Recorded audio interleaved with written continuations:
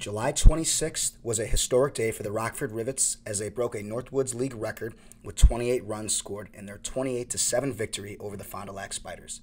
Rivets third baseman Jeff Heinrich had 7 RBIs and 4 hits, which included a grand slam. After the game, Heinrich discussed how he felt about not taking BP before the game, what this win meant for them after a 3-game losing streak, and his grand slam.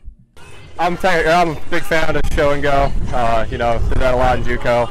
Didn't even have tunnels to hit in, so it was just like the old days. So I really enjoyed it.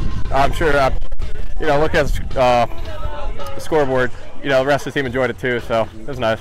Well, I guess we were just like bottling it up for one game, and we just unloaded on them. So it was definitely took a lot of pressure off of us, took a lot of weight off the back. Oh, it felt good. I actually stayed back on an off-speed pitch, so that was wild. But good day to play today.